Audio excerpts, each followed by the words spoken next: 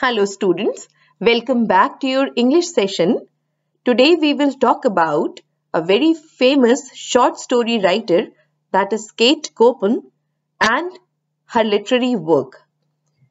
So the title of the story is Her First Party. Let's proceed. Before we talk about her short story, Her First Party, we will know about the author. Kate Chopin was an American author of short stories and novels based in Louisiana. She is considered by scholars to have been a forerunner of American 20th century feminist author of Southern, The Century Magazine, Atlantic Monthly, and Vogue. These are some of the famous literary work of her time of 20th century. She was from Louisiana, hence most of her characters in her stories are also the resident of Louisiana. Let us have a short introduction of the story.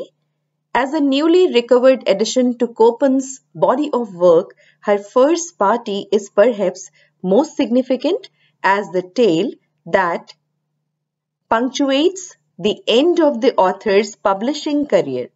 So the story was written, at the end of her career, her publishing career. So this was the last work of hers.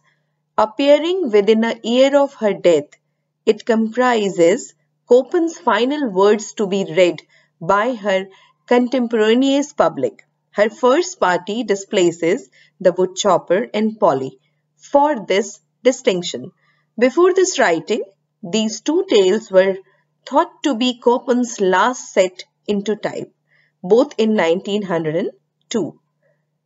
The content of Her First Party illustrates that to the last, Chopin was willing to voice her own subjective truth through her fiction. It means, children, that Chopin was a feminist, that we know about it. Chopin was a feminist, so she was willing to voice her own subjective truth. Means whatever she was feeling, her feelings, her emotions, she used to put into her writing work, into her fiction. A courageousness for which we value her today. So she was a very courageous lady and she raises her voice for the women in society. A product of that courage, Her First Party resembles in subject and style some of the fiction for which Chopin is best known. It critiques white debate and tradition through an expert use of point of view and the surprise double ending. So let's start the story. The party dress, a white organdy and touches of delicate pink, was finished and hung beneath the chandelier in Millie's room. So Millie is the major character of the story, Her First Party. So it is told by the writer that in Millie's room, beneath the chandelier, her party dress was hanging. She had never been to an entertainment of any importance. Who is she here? Millie. Millie had never been to such an entertainment of any importance. Means she had never been a part of any of the entertaining event and was not quite old enough to go to one now.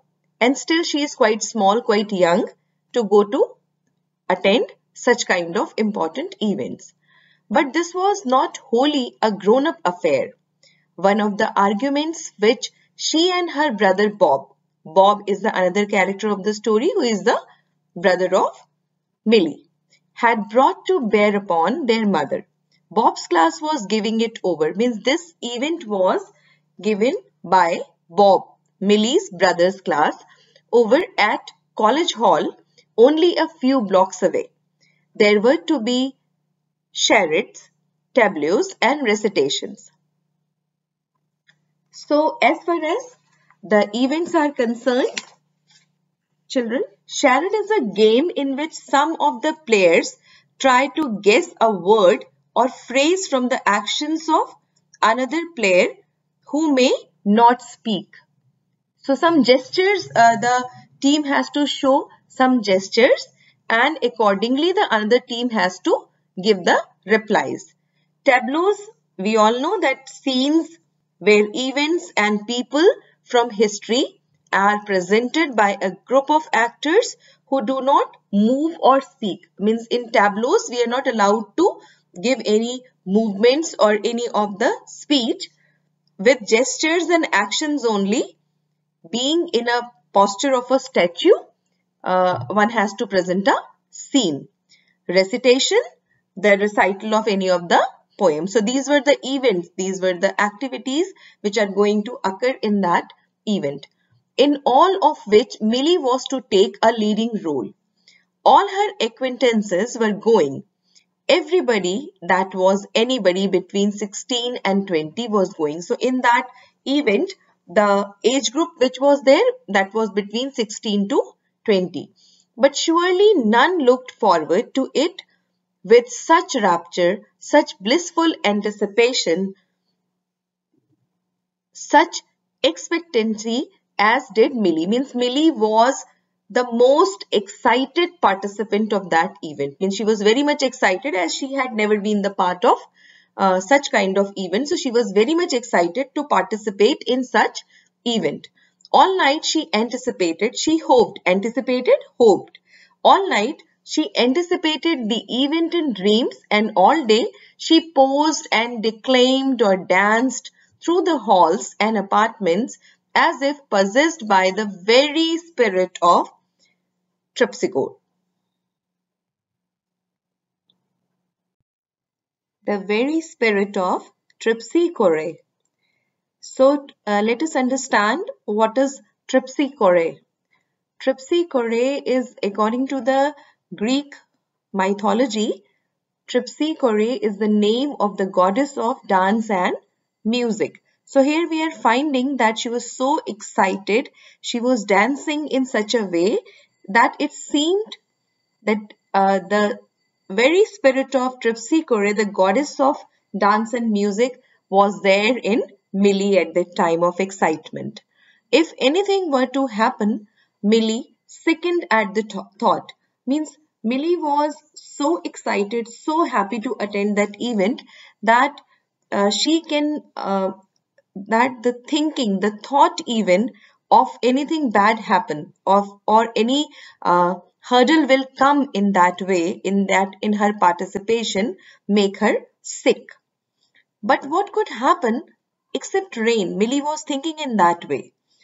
What could happen except rain?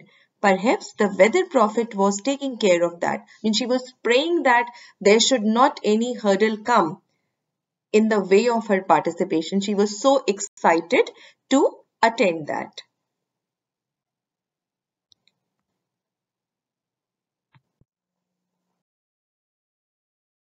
Be sure her aunt Mildred, a couple of 100 miles away, was quite sick, and her mother was wearing a saddened face betimes. Again, the party dress might catch fire and burn up. So here we see that Millie's aunt Mildred, who was residing a couple 100 miles away, was very sick, and due to that her mother becomes quite sad.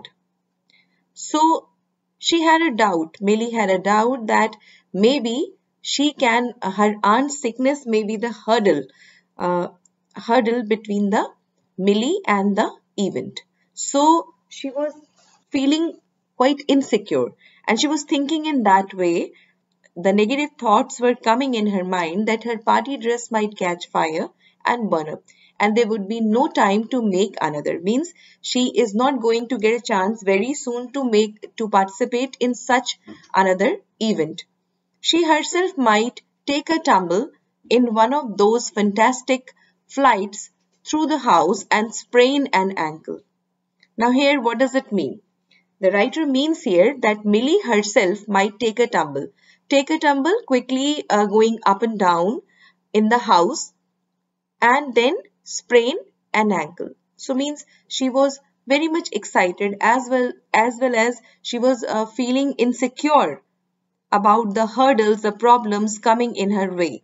So she was thinking in that way. The thought sobered her for 20 seconds or less. Whenever she was thinking in the negative way, she becomes quite low.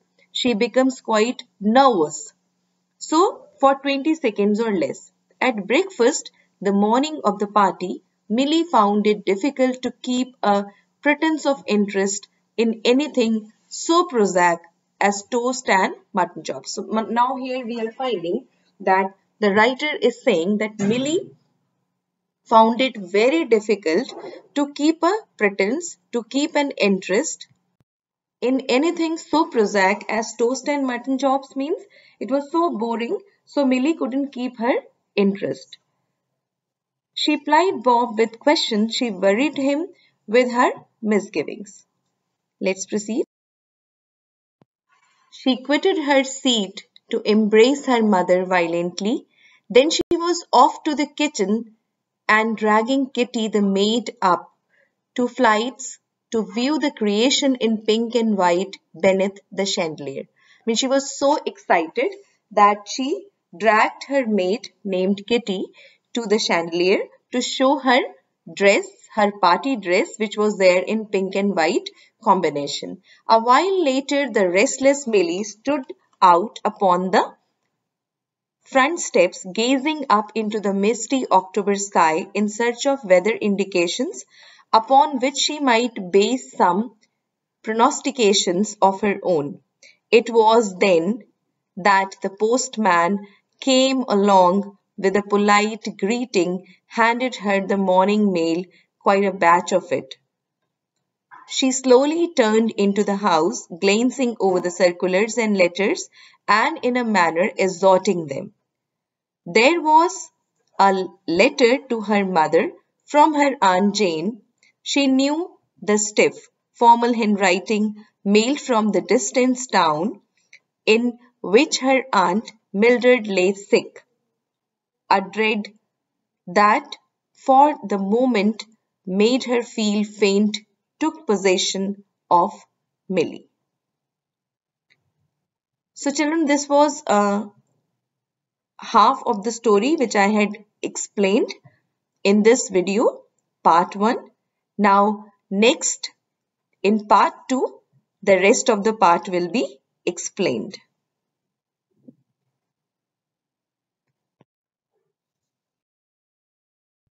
Hopefully, I made the things clear to all of you. Thank you.